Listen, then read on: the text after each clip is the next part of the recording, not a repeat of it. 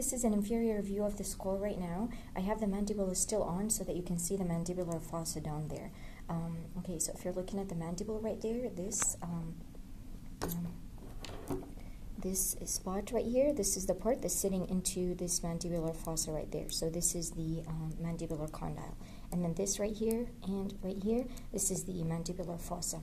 Okay, so for the inferior view of the skull, this right now is the anterior surface, this is the posterior surface. As you can see, the teeth are right there, so you can tell that this is the front. And then whenever you find this really large foramen, that's the foramen magnum, you will know that this is the occipital bone. So right here is the occipital bone. Aside from there, because if you remember that the bones, the bone that is attached from the front to your teeth, that's the maxilla bone. So right now here, back here, this is still the maxilla bone, and you can see the border where it ends. So here's the maxilla bone, and then below that, this is the palatine bone, and then underneath that, this right now is the vomer bone. Okay, so that's the vomer. And of course you had your cheekbone right there, so this is still the zygomatic bone. And then from here at the side for your temples, right here and right here, that's your temporal bone. And over here now, what you can see is this sphenoid bone. So it's really large, it's wing structured right here. So this whole thing, that is the sphenoid bone.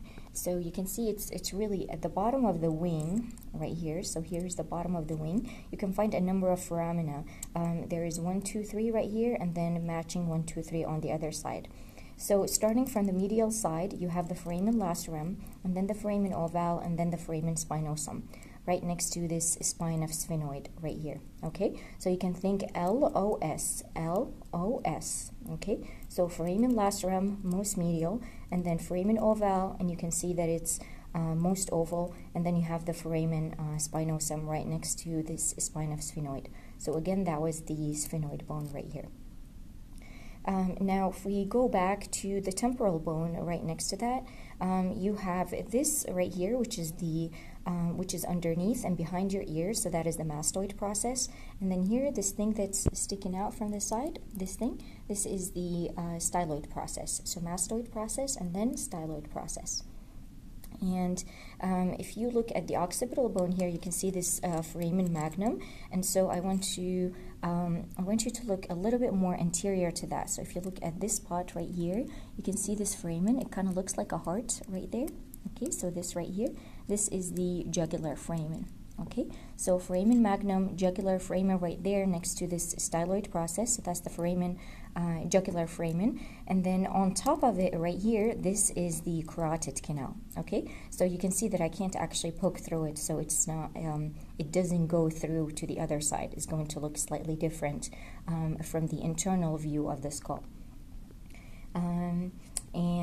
Also this is the posterior nasal spine right here in the palatine bone, so that's the posterior nasal spine.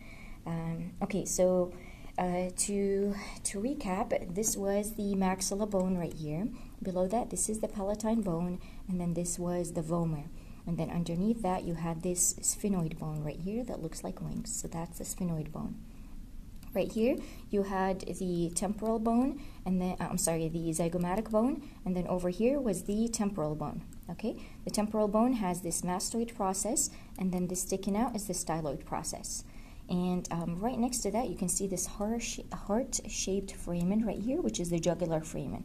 And then right on top of it, this is the carotid canal, okay? And if you're looking at the occipital bone right here, you have this really large foramen magnum. And then right next to it, these are the occipital condyles. Okay, so occipital condyles. And I believe that should be it.